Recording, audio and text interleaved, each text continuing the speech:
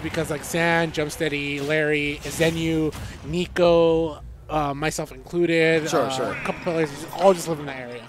So you're telling me what to expect out of this match is a resounding Tim Allen grunt, just very much an. Yeah, it happens every now and then. Okay. Yeah, I'm just I don't have any set history to go off of between these two. I've never seen them play before, so I was just wondering like kind of what we can expect seeing from these guys. What are the play styles? What are the does Jumpsteady have really good combo DI out of the Young Link stuff? I don't know. He is kind of used to fighting Link. He usually, in general, just Link, not Young Link. He's used to fighting him usually because we have a tournament called WCW on Wednesdays. Okay. And he fights not Joel a lot.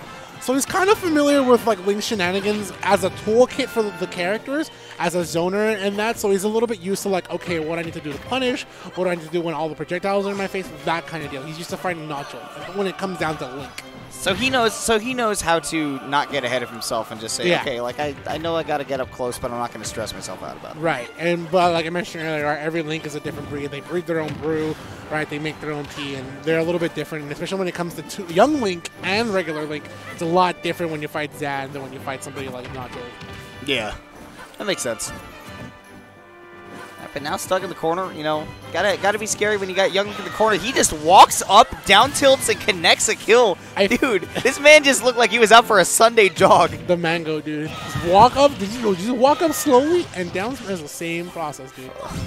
Top 10 mango moments of all time. But nonetheless, though, it all comes down to the fact that Zan knows, like, hey, if he's gonna take the time to go for Explosive Flame, I can take the time to get at him with down tilt and go for that option. Caught him aggressive on the shield, though. The back air was spaced a little bit too high, so he didn't have enough time to throw out the second one, and that gave him Jumpsteady the time to punish with the back air of his own and get the kill. But, nice. Oh, in the corner, it's so scary. And that's the thing about those, that's what I talked about earlier, right? He's used to fighting the zoner as a kid, but a player like Zan, like I said, a whole different ballpark. He's aggressive, he's fast, he puts you in a corner and he locks you down. He doesn't, even though he's got all the tools in the kit to do it, he doesn't play so tricky. He just overwhelms you with superior frame data. Yeah. Not only that, the ability to just trade out back and forth, play hot and cold, right? Get the lead, then look for what punishes. Or be a zoner, get a little bit of percent, and then finally go in. To force your opponent to go for your options. Nice. Comes in with the fire arrow to the upper. At this point, like you mentioned earlier, right? Out frame data him. He's going in with a fire arrow. There's no frame data right there. He just said, look, you're going to stand here and do nothing like you've been doing the whole game. What's up? I can't just let this man walk up to me and down tilt to up B. Come on. Can't just let him walk up and up B either. He punished him for that too. Jumpsteady looking real steady. Yep. And I talked about it earlier, right? They're kind of used to like hanging out with each other. The 818 is a region that just knows everybody within the region in and out all together, so they're kind of understanding of each other and their play styles as well. Understand the grind, man. Yeah.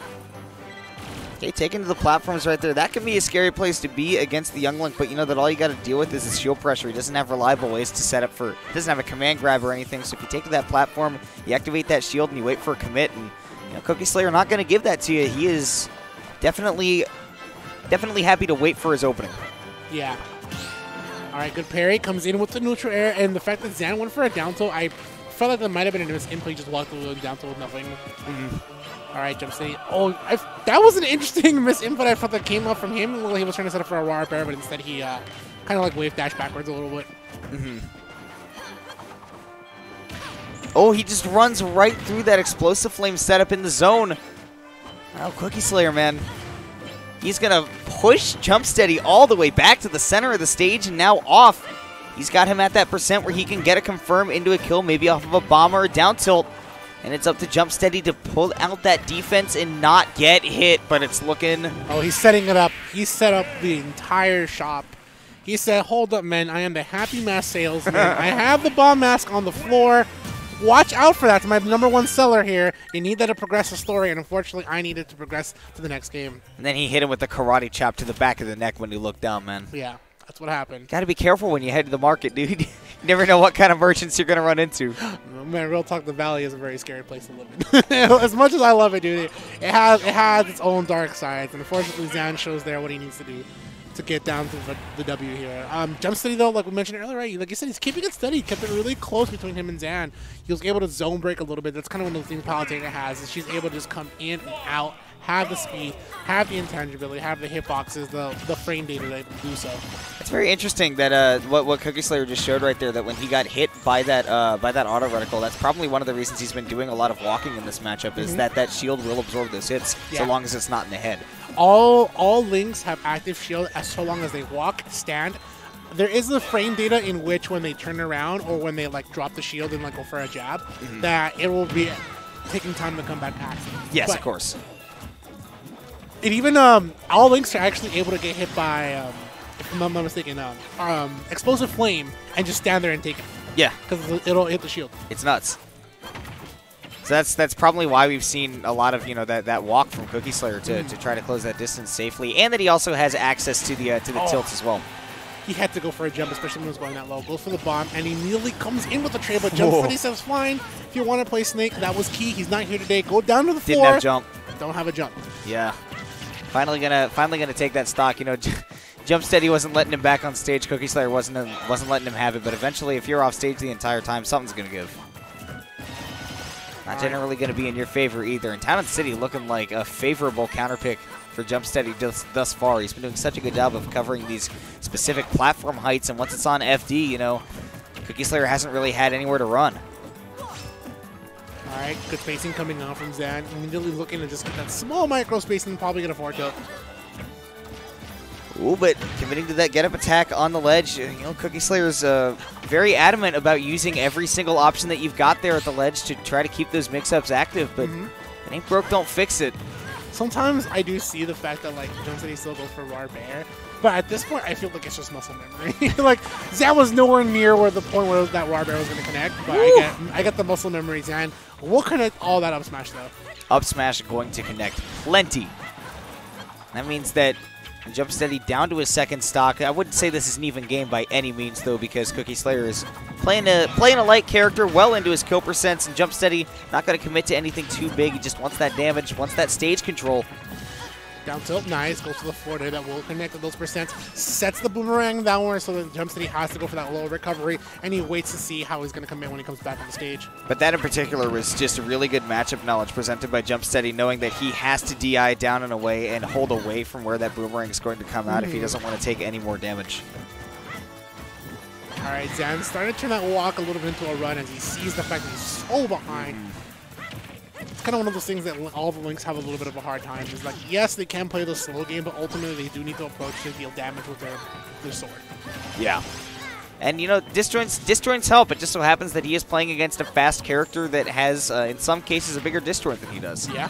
You just got to really respect that in some cases.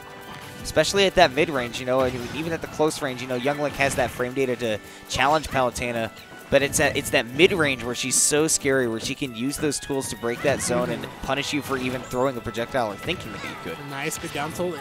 Not even looking for a two-frame at that point, but he's able to catch Zan right before he even touches the ledge. Down throw, no raw bear, and he sees the option there. What a great punish. That was an absolutely impressive sequence there from Jumpsteady. Saw every single opportunity that CookieSlayer gave him whenever he committed to anything. Just the reaction time was firing on all cylinders for that entire last stock. Yeah, and I mentioned it earlier, right? He keeps going for the raw back air. Like I said, like muscle memory, but at this point, he put that muscle memory into such good use. It's fine. No raw back air, Vance. I'm going to give you something different because Zan is probably going to go for a jump, and he read it right. What a call out. All right, well, next game here, of course, 1-1 apiece. This is winners finals. This is best of 3. Yeah, man, I usually don't mind going home late, but man, it's looking like 11:05. Who knows what time we might end tonight, and who knows what time Jumpsteady will take to finally make the adjustments against Zan, because he finally has a point on the board. Yeah, man, I'm telling you, it's 1 o'clock body time for me. All I know is that, back at home, Ultimate Shockwave, we got so many entrants back there on Wednesdays that, this is winners finals at 1 a.m. is kind of the norm for me. Yeah. My question to you is, what is the standard after tournaments? Do you guys go out to eat, or do you all just go home? Oh, we do. Oh, we you guys go out to eat? Okay. The sparse people that are left, about half of us usually end up going out to eat. All right, you heard it here, folks, man. I consider Texas formerly a part of West Coast. Yeah. We're all the same. Got the culture, dude. Yeah. No, you got it. That's one of the reasons why we wanted to come out here, man. We know that the culture around here is something that will be familiar, but not too familiar. Yeah. But not familiar. I feel bad for thinking about Making a reference that heavy-handed. Anyways, speaking of heavy-handed, don't even worry about it, man. We're all family here. And really, Zan knows he's family with Jumpsteady in the region. When it comes down to the money in the game itself, woo! Yo, man, we ain't fam anymore. You're not fam anymore, bro. Yeah. I love you like a friend off the game, but in the middle of the game, we were enemies. And Jumpsteady knows what he has to do to beat Zan here. 2 dash attacks into an up air. That's incredible.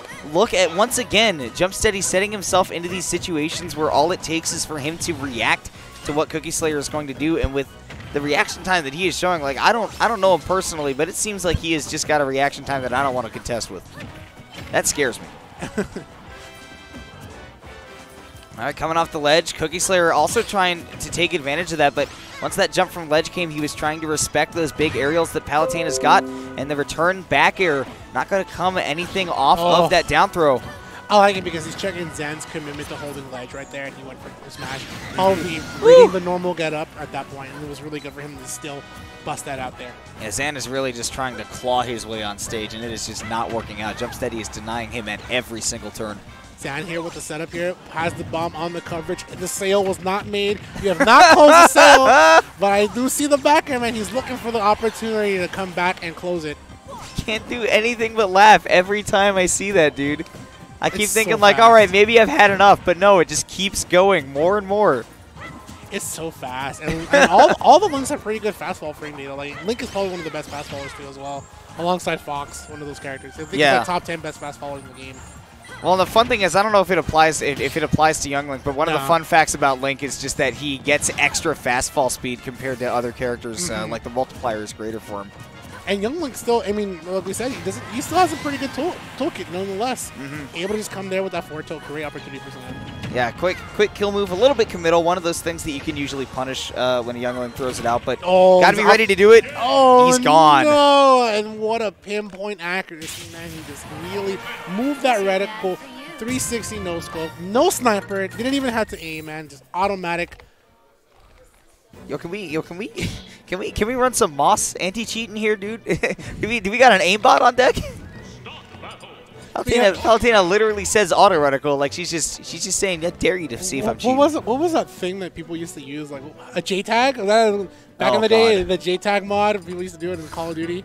Dude, all I remember is that people used to put on the mods to like fire semi-automatic. Like if you were playing Modern Warfare 2, you put that mod on your controller to make the FAL shoot like a regular assault rifle. God, that thing was busted if you did that. Yeah, it was broken. Speaking of busted, CookieSlayer switching off to the Joker, which, you know, I don't say busted as in this character needs a nerf or anything. I almost never say that about anybody. But boy, if this character doesn't have some really scary tools in his arsenal, I mean, you'd be delusional to say that this character is not good. Yeah, and Zan knows how to use those tools properly. He really saw him going for the Rebel's Guard the minute that he saw spacing, and the minute that he saw that auto reticle. Says, fine, you want to give me free meter? I'll take it. I'll take it. You know, I might take a little bit of damage in the process, but if that gets Arsene on the field that much quicker, well, I'll take it. Because look at that, 2 hits, and you got Jumpsteady at 46% and climbing after that Aegon hits.